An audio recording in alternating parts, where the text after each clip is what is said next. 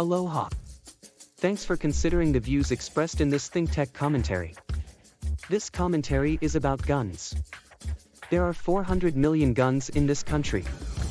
It's a world record in absolute numbers and per capita. Yes, they say that there are more guns in the hands of American gun owners than in the hands of the American military.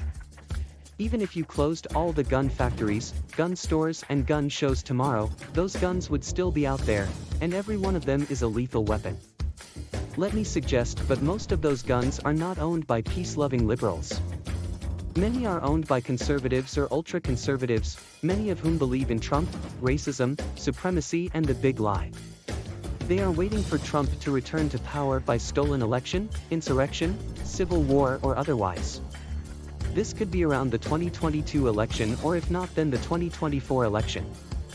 Many would bring their guns into the streets over some divisive issue or provocation. The resulting violence will be very different than lone actors killing 10-year-old kids in school. When this violence goes out into the streets, it will accelerate. Once a few guns come out, more will follow. Would it be a surprise if we woke up one morning and found gun-toting mobs had taken over the government? Would it be a surprise if they took over the legislature, the governor's office or city hall? Would the police or the military be able to remove them? More likely, they would have their way with our government, our law enforcement, and our civil rights.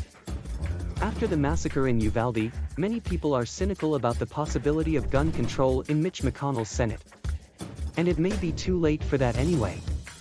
The guns are out there and many owners are ready to use them.